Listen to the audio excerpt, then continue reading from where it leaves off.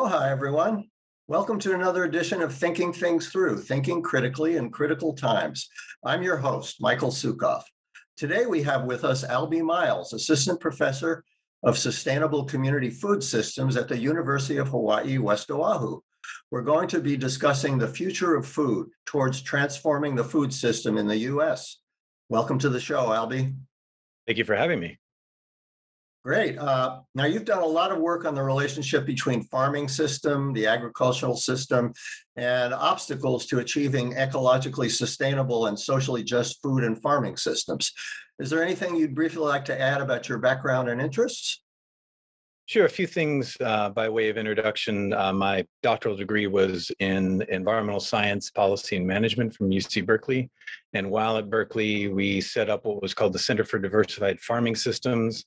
It was a major research center looking at ecologically based agriculture and the environmental advantages of diversified farming systems that led into the formation of what's now called the Berkeley Food Institute, a major research center within the University of California system that serves to advance ecological sustainability and social equity in the food system at the regional, national, and international level. Other than that, I would just share that before I was at Berkeley, I spent a decade at what's called the UC Santa Cruz Center for Agroecology and Sustainable Food Systems. There I worked at the nation's oldest organic farming training program. And again, it was a major research center focused on advancing ecological sustainability and social equity, economic development in the Central Coast food system along California's Central Coast. The only other thing I would share is there's a number of projects, and I think we'll drop a couple of those into the chat. One is an initiative called Transforming Hawaii's Food System Together. It's a food system planning initiative, grassroots and participatory in nature. And we're attempting to outline what are some key integrated approaches to advancing ecological sustainability, social equity, food system resilience in Hawaii. Great, Albie. Thanks so much. Well, let's just dive right in. So you mentioned the term food system. What is the food system? So when I speak with my undergraduate students, so my program at UH West Oahu is called Sustainable Community Food Systems, and I tried to help them understand the difference between agriculture, which is really the science and practice of cultivating crops and livestock and other commodities for fiber and fuel production. So the actual farming itself, from the broader food system that is really best understood as a complex social, ecological, and political system that encompasses all the drivers and activities and resources that goes into producing, distributing, consuming food, as well as waste disposal. And it's important to understand the food system has a profound influence on public health, the economy, human culture, our ability to mitigate and adapt to climate change, its influence over biodiversity conservation and overall environmental quality. Now, you've already touched on this, but could you say a little bit more specifically, what are the key component parts of the food system? And also, how does that system differ from what you've called the agricultural system? Yeah, so a few key parts of the food system include, the inputs, pesticides, fertilizers, seed, labor, equipment, antibiotics, all the stuff that allows us to grow the foods and fibers that we consume. Then there's the production part, the actual farming, the raising of crops and livestock. Other elements of the food system is post-harvest handling and processing, the processing of raw commodities that goes into the manufacture of some of our foods. Then there's distribution. How does food, once produced and processed, how does it get from point A to point B, including to wholesalers and retail food outlets where we gain access to our foods? And then, of course, there's consumption, the actual eating of foods, and then waste disposal. So after we dispose of some of our food waste, where does that end up? And at each phase in the food system, as I've described it, those are important attributes that have social and ecological costs and benefits that in the modern context, I think we need to take into further consideration to modify them so that it's more socially equitable and ecologically sustainable and resilient. Now, I think you've already pretty much pointed to this, but could you say specifically what is the difference between the system you just described and the agricultural system proper? What's the distinction? So farming, the farming or agriculture is a subset in the broader food system. So when you think about the food system, it's everything from the inputs all the way through to waste disposal. The farming is really about the production of crops and livestock. So the food system is a broader social ecological system that farming is one component of. Right. And so could you describe what you see as being the top 2 or 3 food system issues that we currently face at the global, national, and local levels here in Hawaii? Sure. So I would start with kind of a broad category of the issue of social inequality in the food system. And I'll describe a couple of features that I think are of particular concern. The US Department of Agriculture, their Economic Research Service, measures household food insecurity on an annual basis, and they've been doing that since 1995. And prior to COVID-19, it was calculated that there's about 10.5% of US households, about 30 million people, again, prior to COVID-19, who were food insecure. That is, they were having a difficult time gaining access to adequate amounts of safe, affordable, healthy food to live a normal, healthy, productive life. That's how they define food security. And after the onset of COVID-19, because it had a significant impact on household income, food insecurity spiked nationally. And here in Hawaii, it reached a rate of 48% of households with children. So food security or food insecurity is, I think, a pressing issue nationally and here in Hawaii, specifically to the Native Hawaiian and Pacific Islander community. There, we have documented in research that the Native Hawaiian Pacific Islander community experiences rates of household food insecurity at higher than the state average. And their rates of chronic illness are leading to 3 times the rate of premature death than the average state citizen. And so food insecurity and Native Hawaiian health inequities, I think, are 2 key issues. And then, as I mentioned briefly at the beginning, is the food and agricultural sector, because of the ways that we produce food, in part, and the things that we consume, the food system is one of the largest drivers of global ecological change on the planet. It produces about 30% of total global greenhouse gas emissions. And because of the types of foods that we produce predominantly and the patterns of dietary consumption that are happening all over the world, increasingly we're seeing very high rates of chronic illness growing throughout the world. So there's a couple of key concerns that I have over elements of the food system. The last I'll mention is that we're entering into this period of climate destabilization. And I think we've given an inadequate amount of thought and planning to how do we build resilience and equity, anticipating that there's going to be future shocks to the system. Thanks. Now, you've already sort of mentioned this, but could we drill down a little deeper? You describe in your writing that the food system, not only is it a social and ecological system, but it's a political system. So could you say a little bit more about both of those, and particularly what does it mean that the food system is a political system? Give an example. So the food system is political in that the type of food and agriculture system that we have today, including how food is produced, which foods are affordable, and what we tend to consume, is deeply influenced by, of course, the economy, where we find ourselves in the economic system in terms of our income, and then also public policy. So to name a few public policies that have a profound impact on the food system, I'll give a couple of examples. One would be, say, pesticide regulation in the US or in Hawaii. An example would be chlorpyrifos, an organophosphate pesticide known to impact the cognitive development of children. That was on the market and used throughout the United States, continues to be used here in Hawaii, though it is now being phased out. So the allowance of certain kinds of agrochemicals in agricultural production has an influence over public health.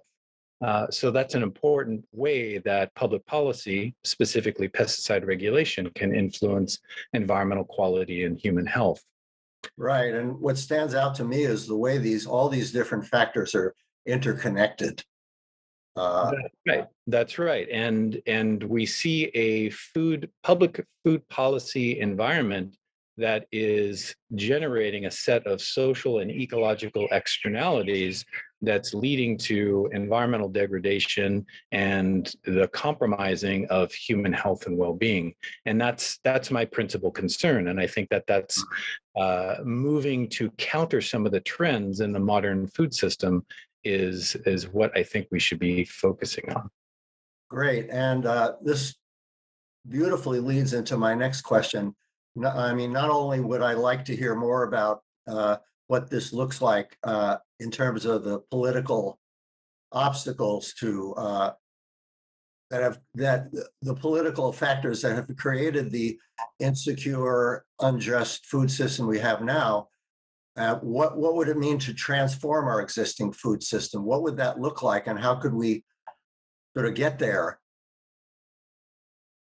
Well, I would respond to your question this way. So in terms of what the future food system could look like once transformed, I would say I would identify a couple of key goals that a future food system should um, enable secure access to all people to adequate, safe, affordable, and even culturally appropriate foods, essentially a nutritious diet. That should be a universal outcome of a sustainable food system. Right. We see, an economically stable base of locally owned and family farm enterprises that use more ecologically based production practices, drawing from local inputs. The biocultural restoration of traditional foodways here in Hawaii, I think, is particularly important to the Native Hawaiian population. And a couple other things I would mention would be, marketing and processing practices that create greater direct links between farmers, citizens, and some of our key institutions in the state. And those things, if executed, would not only improve public health, but would circulate more dollars in the local economy, create jobs for our local citizens, and increase the rate of employment in the agri-food sector. Great. So now I'd like to transition, since we're fast, not running out of time, but this is a short show. So I'd like to hear more about concrete ways in which the U.S. you believe the U.S. food system needs to be transformed. And along with that, I have a question that maybe you can answer it in whatever you have to say.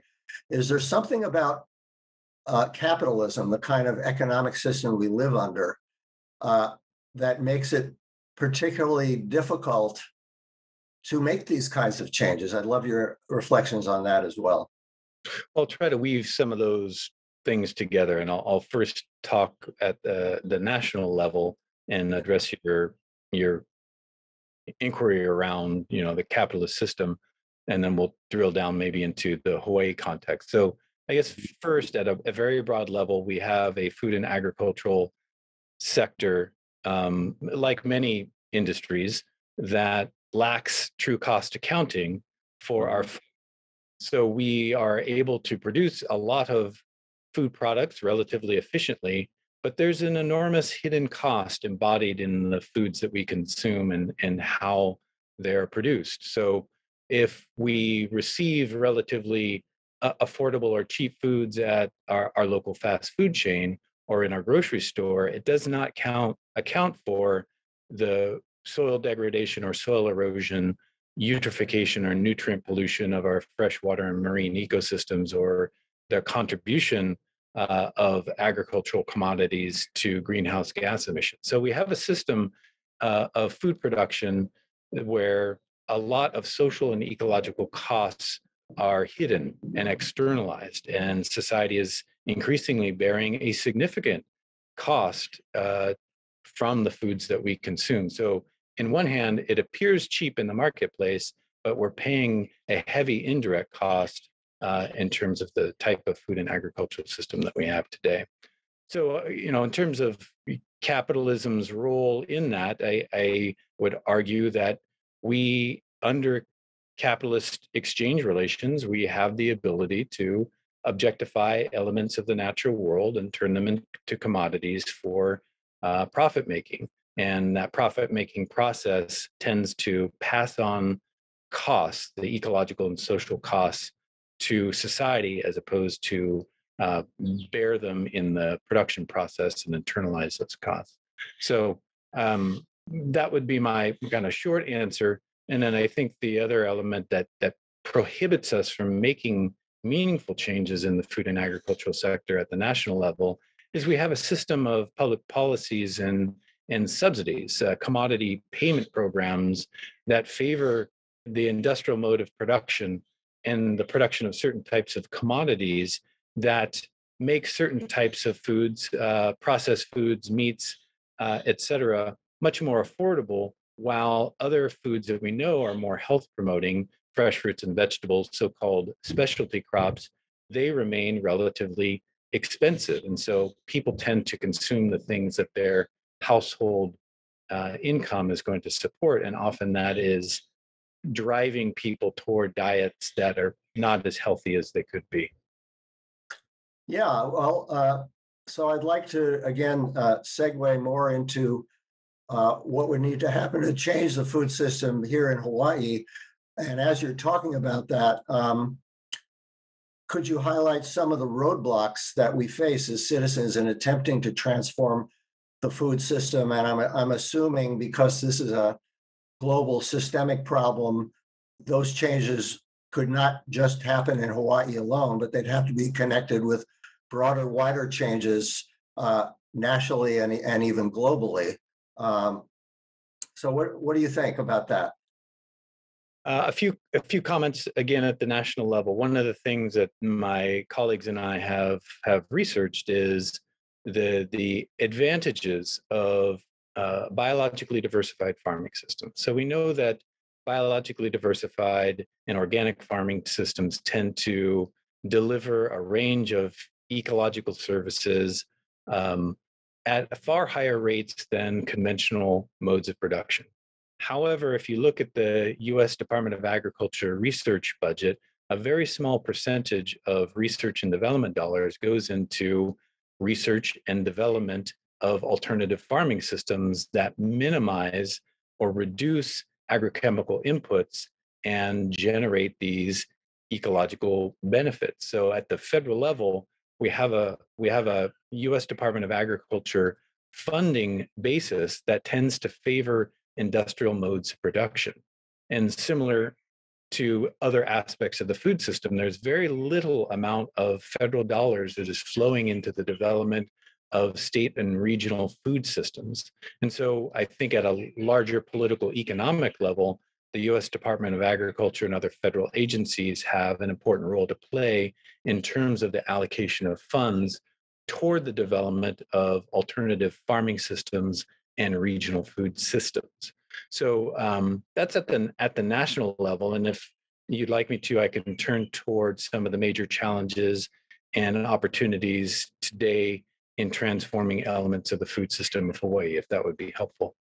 Yeah, why don't you do that and also include what the barriers or roadblocks are? You can focus on one of those levels, and given those barriers, what can citizens do? And I also would want to add, which you're well aware of, we're all aware of, the increasing degradation of the climate across the globe, and how that may even more drastically change the situation that we're facing over the next few years. In order to make these kinds of changes, they may even, some of them, become moot points. So I'm playing a little devil's advocate here, but yeah, I'd like you to go into that more. All right, a couple of thoughts to share around major challenges and opportunities for transforming the food system of Hawaii. So at the highest level, I would offer the idea that because we lack a state level food system plan or charter to guide the food system of Hawaii toward achieving a set of our own sustainable development goals, that's a major obstacle. It has resulted in a certain amount of fragmentation among food and agricultural and other stakeholder groups to build a common vision and a shared strategy to strive toward and move toward in terms of the future of food and agriculture in Hawaii. So a lack of a state planning process and a formal state plan, and that has led to a certain amount of fragmentation and lack of robust collaboration around a similar set of goals and objectives. Um, I think, as a faculty member within the University of Hawaii system, I believe that there's also a lack of a comprehensive research and education agenda within the system, and in collaboration with our NGO partners to support the types of systemic change to reach the defined and measurable goals that we may hold for our society in terms of health, equity, resilience, and sustainability. So I think the University of Hawaii has an important role to play to do the empirical work, research, and then educate future generations around how do we engage in the process of food system transformation and what would that future food system look like. Um, I think a couple of other things that are important obstacles is getting into some of the fine grained details is that we have a low minimum wage relative to what's considered to be a living wage here in Hawaii, and that's contributing to a high adjusted poverty rate. And so we should expect if we have a poverty wage that we're paying people, that they're going to experience high rates of food insecurity and housing insecurity here in Hawaii. So I think our low minimum wage standard is really a systemic challenge that needs to be addressed to solve for multiple issues simultaneously. And so I think those are a few. I think at a level where we're taking into consideration climate destabilization and how we're going to mitigate and adapt to those evolving conditions. I think another important obstacle is that we really have inadequate resourcing to plan, coordinate, and execute emergency food and feeding programs effectively in the state. So I'm a part of a working group that is attempting to understand such things as what is the number of people across the state of Hawaii in different communities that have the recommended 14-day supply of food and water, and what is our strategy in order to get food to people in the case of some kind of natural or human-caused disaster. So I think there's some important changes to funding key state agencies to do some of this work is also a very important obstacle that needs to be overcome. And then at the broadest level, I think we really need to think about new governance structures for executing on some eventual food system plan or charter for the state of Hawaii. Rethinking what is an appropriate agency configuration and collaboration with the NGO world to help advance and achieve some of the sustainability goals that the state has set for itself. So in wrapping up now, I just want to push you a little bit more on concretely what can concerned citizens here in Hawaii do, whether it's faculty in the UH system in terms of research or lobbying the state legislature. What's the role of the ordinary citizen here in the face of these formidable challenges that we're all facing, including the threat of climate catastrophe? Can we give our listeners and viewers a little hope here? What can they do? No, I think at a basic level, of course, where you place your dollars, vote with your dollars in terms of supporting local agriculturalists. Supporting the local food system is really important. Tracking bills in front of the state legislature and weighing in on those that you think are aligned with your values in terms of developing the type of food and agricultural sector you want to see.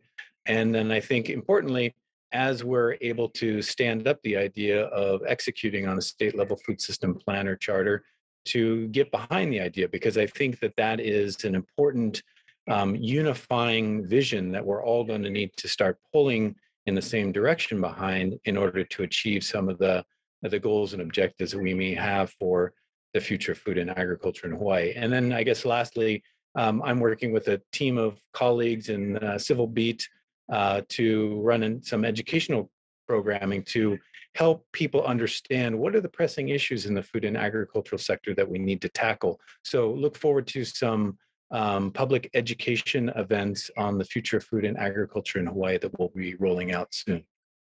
Okay, well, thank you so much. We're out of time and we have to wrap it up. Excuse me. I'm Michael Sukhov. This is The Future of Food Towards Transformation of the U.S. Food System on ThinkTech live streaming network series. We've been talking with Albie Miles, who's an assistant professor at West Oahu.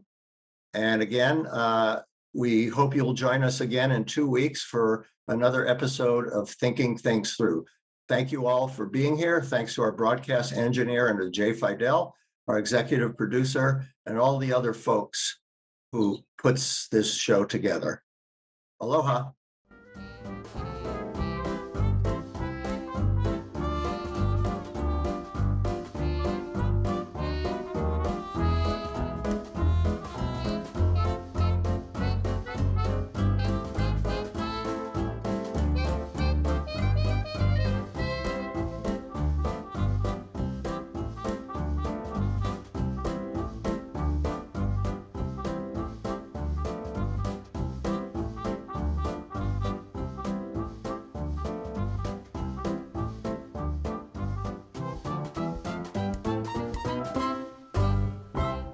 Thank you so much for watching ThinkTech Hawaii. If you like what we do, please like us and click the subscribe button on YouTube and the follow button on Vimeo. You can also follow us on Facebook, Instagram, Twitter, and LinkedIn, and donate to us at thinktechhawaii.com. Mahalo.